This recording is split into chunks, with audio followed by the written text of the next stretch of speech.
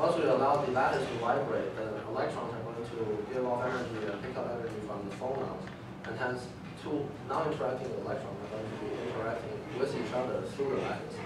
Right? So electrons start scattering from each other. And we consider these pair scattering events. So pair scattering. Okay. So what's the wave function for an electron pair? We know that two electrons can be in a singlet or triplet state. Right? Let's consider the spin singlet state. Okay. Spin singlet.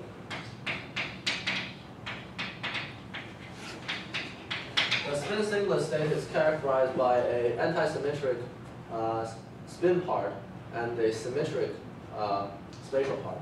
And that symmetric spatial part is what allows you to save energy. So without showing you why, I'm going to say that we know, based on this kind of thinking, that the spin singlet has a symmetric spatial wave function, so it's going to save more energy, just qualitatively. So spatially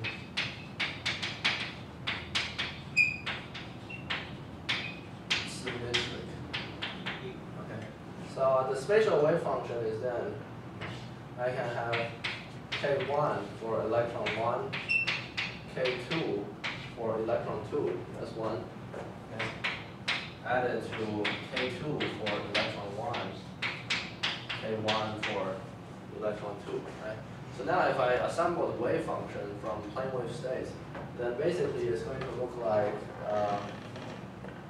something like 1 over square root of omega 1 over square root 2, okay, e to the I K1 dot R1 e to the I K2 dot R2, okay, plus e to the I K1 dot R2 e to the I K2 dot R1. Okay. It's going to be something like this. And we can, so now I'm just going to consider one of these, because the other one is actually gives exactly the same kind of contribution. Okay. So I'm going to consider a term like this. Okay. And to describe this, I'm going to move to the center of mass frame. Center of mass frame. So in the center of mass frame, we find the position for the center of mass between two identical electrons. Okay. This is, of course, R1 plus R2 R1 half. And then the relative position is R1 minus R2. Okay. And then the center of mass momentum, this is equal to just K1 plus K2. And then the relative momentum, small k, this is equal to 1 half K1 minus K2. And this 1 half can come from the reduced mass being half a mass. We have two identifiers, but I'm not going to go into detail about that. So you find out that this whatever is here in the exponent, okay, this turns into e to the I big R dot big K e to the I small r small k, which is kind of what we expect, right? The center of mass moving with this k, and then the relative in relative coordinates, the reduced mass moving with this small k. So that's what's happening. So we consider these kind of states. So these kind of states can be characterized by a center of mass momentum and a relative momentum. Right? So we write the two electron states using these two momentum, and they will look like k, small k. Right? Right. So if we consider different states with different K1, K2, then these will be like K prime, small k prime. Right? Now let's consider the scattering of these pair states. So we have in this component representation for K1 and K2, we have an electron with K1 coming in and an electron with K2 coming in. Okay, the scattering, they're going to exchange a phonon, okay, of wave number Q. Okay. And then what comes out is K1, K1 minus Q, okay. And K1 plus Q. Okay. So now in this representation, this kind of process looks like, okay, we have a state.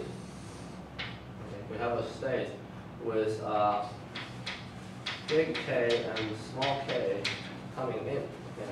And then something internal happens, which I will denote by a phonon is emitted and absorbed internally. Okay. And what comes out is the center of mass hasn't changed, and center of mass momentum doesn't change, right? What changes is this. K plus Q. Correct? Okay. So now, yeah, because the special way that we chose to define this. The only in this representation, what should be conserved is the center of mass momentum, not the relative momentum, right? Okay, so now if I look at this on the Fermi sphere, and I'm going to attempt to draw some nice picture here.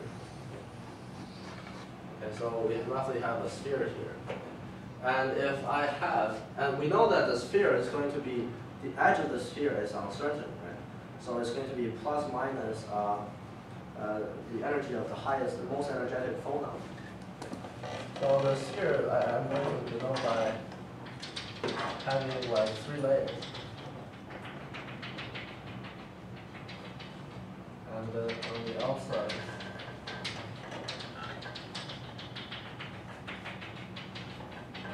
okay, so it roughly looks like this. So now if I started with a state that has a total momentum like this, and I'm only looking at maybe the YZ plane, but it's a sphere. So this can be composed of 2 states like this. Okay. Now after the scattering event, their relative momentum is going to change.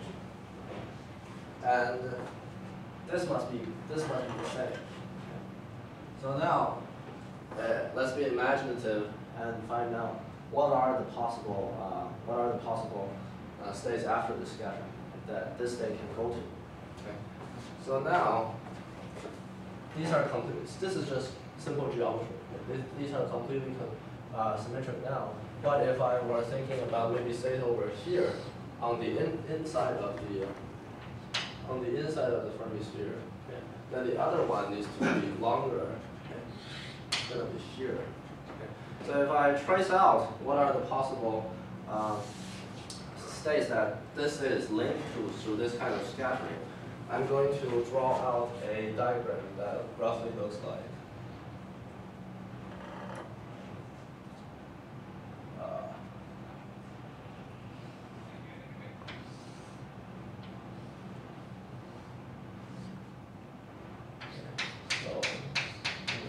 Possible, and then correspondingly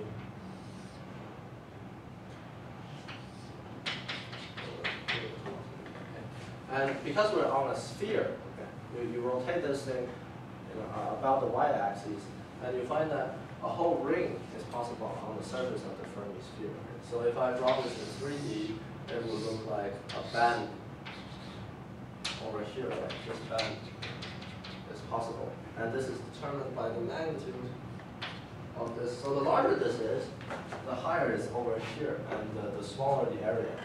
Meaning that the larger k is the less value there are. So it's going to link. Okay, the last number of states is going to link. Now what's the extreme case here? What if the total k is 0? If the total k is 0, then the whole sphere is linked. In the total k equals to 0 case, okay, we basically have the entire Fermi sphere being linked by this kind of scattering event. Okay, so I'm going to draw suppose I started with, since k is 0, these things must be opposite each other. Right? I started with k1 and k2 like this. And then I could go to any of these states. Okay. And the phonon emitted will look like this one. Q is something like this. And then this one gets picked up over here. The opposite direction, right? So Q is like this. Now you ask me, well, is this Q long enough for the phonon? Because we saw later previously that the magnitude of this Q, the highest possible Q, is on the order of the radius. Right? So even at 0k, it's not the entire Fermi sphere is roughly speaking. Because for that to happen, you will need like Q to be twice as much as the Fermi momentum, right? To be able to link the whole sphere. So now, by thinking about this, by thinking about the density of states available after the scattering, we can say that the scattering event is going to be dominated by these states, by the two electrons whose center mass momentum is 0. Okay. So we're going to be considering states with 0 and some k to start with. After the scattering, it goes to 0, k plus q. Okay, that's the idea. So now you might wonder, well, if superconductivity is caused by these kind of electron pairs, whose total momentum is 0, how can there be any conductivity? Right? Since on average these two electrons are not going anywhere. How is charge carried? Well, we can do a calculation, which is to say, well, if I want for a normal metal, take n equals to 10 to the 22, okay, per cubic centimeter, and if I want a current density J that's about 10 to the 8th amperes per centimeter squared, which is an extremely large number. Right? If I want this, we can calculate how much, if the whole Fermi sphere is involved, then how much of the k do we need for all the states? Okay? You find that this k is about an order of 20 orders of magnitude smaller than the Fermi momentum. So what it tells you is that although we have a picture where everything is linked through these 0 total k state, that's 0 center mass k states, okay, to get a conduction is still possible, because even to get such a high current density, okay, you only need this to be about 10 to the minus. You find that big k is on the order of 10 to the minus 8th inverse centimeters. Okay? So it's an extremely small number, and we can just take it to be 0. This picture is fine. Even when they're all linked through this almost 0 center mass momentum state, they can still have some conduction, just because the sheer number of electrons involved. Okay? So that's the idea here. So let's summarize what we need to do in terms of thinking about the Cooper instability, how these electrons are linked together. So we need to look for a possible phonon-mediated interaction that links electrons in states of opposite momentum and opposite spin, right? And we try to find a energy, a bound state that has an energy lower than the Fermi energy. And that's what we're looking here. So now we move on to the next part, which is this simple harmonic oscillator coupling.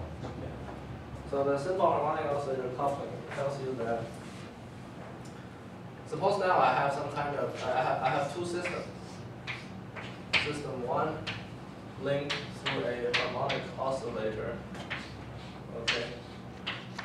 System 2 and this harmonic oscillator have m omega naught are the relevant parameters. And when two systems otherwise non-interacting is linked through this, and maybe they're linked through some kind of a linear process, where we say that the interaction, okay, between these two systems and the harmonic oscillator is of the form minus some kind of a coupling constant x1 plus x2, where this x1 and x2 are respectively some dynamical variable in the two systems. Okay, and then the oscillator I will use x. Okay. So if we have this kind of a link, then we know that for the oscillator, we know what's the Green's function. The Green's function says the response of the oscillator coordinate, just think about 210, is going to be from 0 to t, and of course you need this coupling constant. No, you don't. Okay. The force applied convolved with the Green's function. The Green's function is called G of L of psi. Is the G of t minus tau f of tau. Right. This kind of a convolution process gives you the response of the harmonic oscillator. Right? And what is the force in this scenario? Okay. To get the force, we take the partial derivative with respect to the variable. Right? So the force is equal to minus dv dx for any of these three systems. Right? If I want the force on x1, I just take the derivative with respect to x1. Right? So the force for the oscillator is equal to g x1, which is a dynamical variable, so it's a function of t, plus x2 of t. So we get that this is equal to 0 t. What's the Green's function for a simple harmonic oscillator? It's a sinusoidal function. That's like the impulse response, right? If I pluck the oscillator at some time, it's going to oscillate sinusoidally. So we know that since the impulse response is this, the Green's function must be this, right? And then g, okay, x1 of t plus x2 of t. Sorry, these are all tau. Right? Okay. So now from here, I can find out what is the force on system 1. Okay. I plug this into here, okay, and then take the derivative with respect to x1. I get that the force on system 1 is a function of t. Okay. Gets scaled by g again. So this is like g squared. Okay, 0 t 1 over m omega naught sine omega naught t minus tau x1 plus x2. Correct? Okay. So you find what's interesting is, well, the motion of this thing has an effect on itself at some time later. Okay. And this is precisely what we expect, because you can think about this. The harmonic oscillator remembers what the state was in system 1 at some previous time, and that state is going to come back and influence it at some other time. So harmonic oscillator has a memory, and this memory gives rise to a retarded interaction. Just like when you have two charges linked by the electromagnetic force, which you have seen, these are a bunch of harmonic oscillators. When they start to affect each other, we have a retarded interaction, because they are not directly coupled to each other. You can think about them as being coupled to the field, and then coupled to each other, mediated by the field. Right? So whenever you have this kind of thing, you're going to have a retarded interaction. So there's a self-energy involved. So if I say, now I take away the effect of the harmonic oscillator, I blindly take this to be the force on system 1, and I find out what's the effective interaction between system 1 and 2. Okay? And that you can find by taking the force to be the derivative of some potential, effective potential with x1, right? Okay.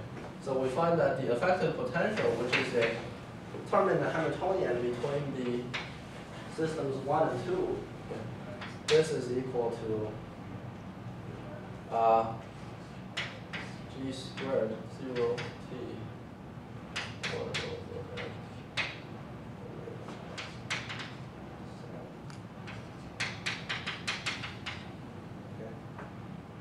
x1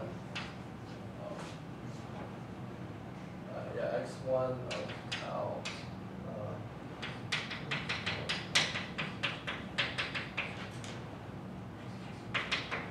okay, so this is what you have. So as I said before, you have this self-interaction term and a mutual interaction term that comes from some kind of interaction mediated through the harmonic oscillator. Okay. So now let's think about that mutual interaction term. So the V interaction is going to be g squared 0 to t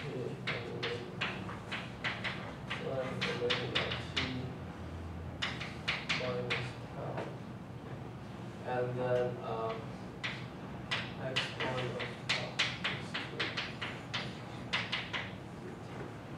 okay.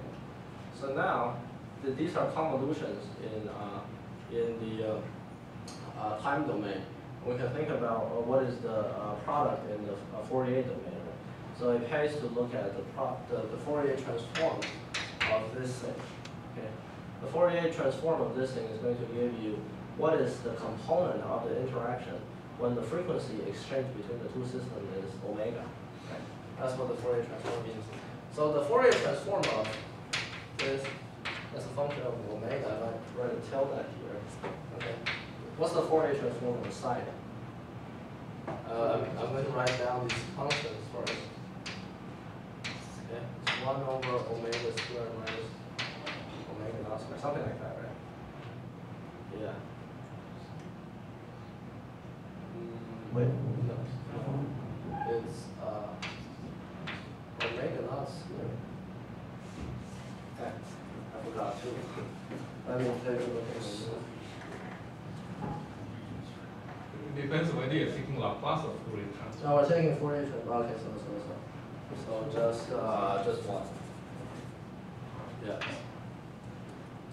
So now you see, depending on the sign, depending on whether omega is larger or smaller than omega naught, and omega naught being the natural frequency of the oscillator, we can have an effective positive or negative effective interaction, which is saying attractive or repulsive. So there is a possibility for an attractive interaction when two things are coupled to the oscillator. And this is what happens for the two electrons. So now if we went ahead and quantize the whole problem by replacing x1 and x2 with the electron coordinates and replacing x, by quantizing x into the phonons, right, we get essentially what we want. But that quantization procedure is going to be very tedious. Let me just give you the sketch the beginning of what we would do. Okay. So let's consider the Hamiltonian.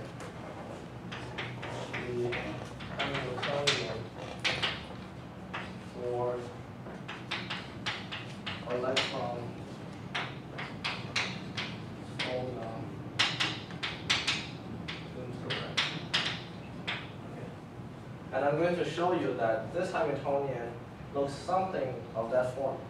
So it's describing exactly when like two electrons, they are coupled to the lattice, which are harmonic oscillators. Okay. So now actually, even this electron phonon interaction, if we do it from first principle, it is too difficult. So I'm going to show you. This is taken from Haken's book. Haken. And this book, I'll send you the reference later. So in this book, Haken makes an analogy between the electron-phonon interaction to that of a massive particle coupled to a massless string. Okay. So we have the gravitation, and we have a massive particle that's described by a wave function. And for a moment, let's think about the mass actually being distributed according to the wave function. Okay. So we have some massive particle, and this is in 1D. Okay. And then we have a massless string. And you are by now familiar with what the Hamiltonian for a string is, whether in the classical case or the quantized case. Okay. So I'm just going to talk about the coupling between them. Okay. So we are considering some string fixed on both ends, and a wave function of the particle that might look something like this. The wave function looks like this. So the mass is being distributed here, and it is coupled to the string. Right? So the string is holding the mass here. So because of this coupling, and because of the gravitational field that acts on this particle, there's some kind of a potential energy, depending on how the string, how the mass, the wave function of the mass displaces the string. Okay? And that is coupled to the potential energy for the string itself. And this is how the two are coupling. Right? So the coupling term we can write down as big G being basically mg for the mass. Okay? From 0 to L, the length of the string, and integral over Q of x, and I use Q here to denote the coordinate of the string, which is essentially this coordinate. Coordinate of the string, and then this is times the local mass density that's present to the that's seen at each point on the string. So this is going to be phi conjugate of x prime x to x, right? Okay. And other than this interaction, we want the particle to be free otherwise. Okay. So now we go ahead and do a second quantization on this Hamiltonian. Which time is that? Oh yeah. I have a lot of time. So now when we second quantize the whole thing, we're going to write the total Hamiltonian is equal to, well, first of all, there is the kinetic energy of the electron, right? And because it's free, we can write down a summation over different k states, okay? And each of them having h bar squared v squared over 2m, which is the kinetic energy of a free particle, okay? And then we use the operator b to denote the creation operator for the particle. B dagger k. This, okay, that's for the particle. And then for the string, we know, of course, again, I'm going to use Q to denote the wave number, which is not to be confused with this. Maybe I should use Q over here. Maybe I should use Y here. Yeah, Y here. So I use Q here to denote the wave number for the phonons on the string. Okay. Then this is H bar omega Q. Q. Okay. So that's the free part. Okay. And then we quantize the interaction part. Okay. So this Y is going to be a summation of A and A dagger, right? Okay. What about these things? These will each be replaced by the wave function operator, which is so psi. The wave function operator is equal to summation over the different k states, the annihilation operator, and then you attach whatever you take to be the. So for this one, we use 1 over square root of L, something like just a plane wave state. Okay. So now, if I plug this, and this side dagger is of course the Hermitian adjoint of that one. If I plug everything into here, do this integral, okay, which is going to give me some kind of a quantum delta function. So if I did that integral, then I find two terms, which is quite intuitive. Okay. So we have a term. The interaction part is composed of some coupling constant I'm just going to call G. Okay, a summation over K and Q. And then one of the terms is going to be this one. Okay.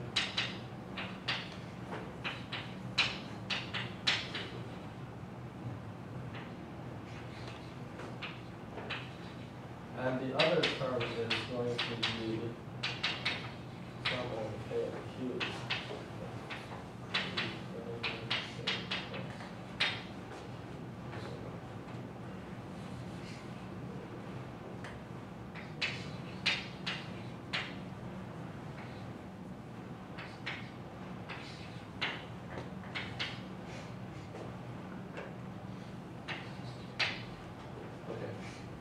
So what's happening here? Well, what's happening here is, let's think about this term.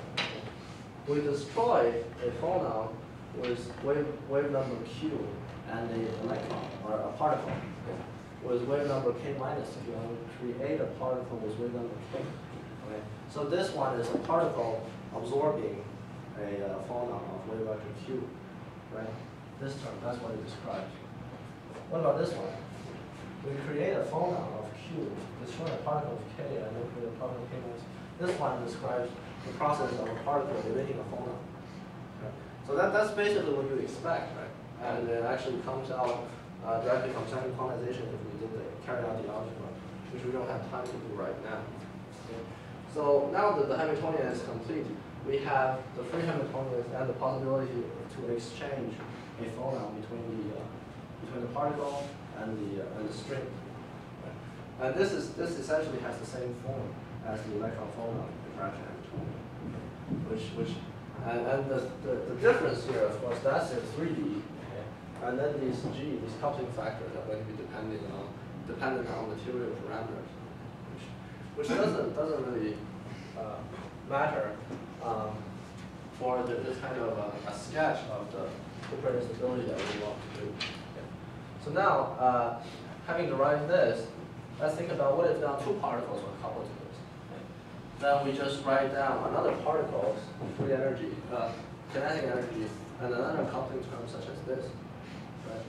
So now I can group some terms, and I find a term like this, right? Where you have the density operator, these products. Okay? And for one particle and the products for another particle being x1 and x2, and then x is just AQ or A dagger Q for the harmonic oscillator. Right? So we have cast that kind of a problem into this form, and we know that there is a possibility to get a attractive interaction based on the energy exchange between the two electrons and the natural frequency of the phonon.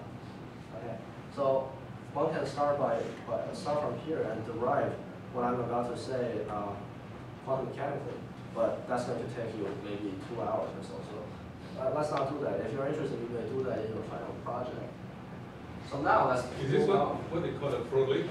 Yeah, this is the Froelich Froelich. Okay.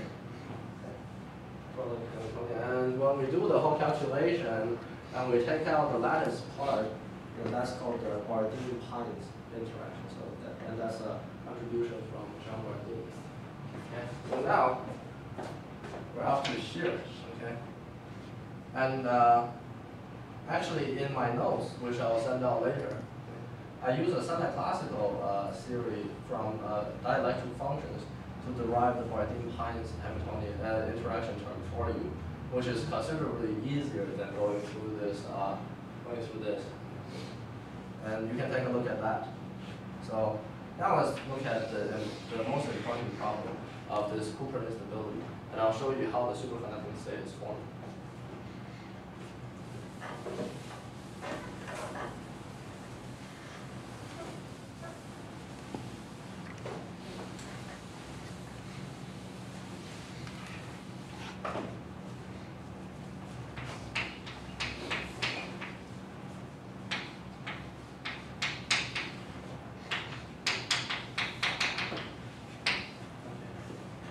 So now, looking at this picture here, we see that the moment we allow scattering of electron pairs, then the pair wave function are not going to be energy eigenstates anymore of the new Hamiltonian, right? Because what we've seen the whole semester is a general idea is that once you have some kind of perturbation, you have a mixing of the eigenstates, right, into new eigenstates. So starting from this point, we're going we know that the eigenstate for electron pair is going to be a summation of the free two electron plane wave states. Right? So it's going to be a summation over k of some factor ck, okay, of these k minus. So essentially, what we've talked about so far is all here. So we know why we need to sum over these opposite momentum electron pairs because of what we said over here. Because that's the most possible way to link the whole Fermi sphere, and that's the most dominant scattering term. Okay. And then this summation over k. Okay. What should be the limit of this summation? It should be what we talked about before, right? Thinking about we're basically summing over states within this shell. Okay, and that shell has a spread of momentum, delta k, of about 10 inverse microns, right? Okay.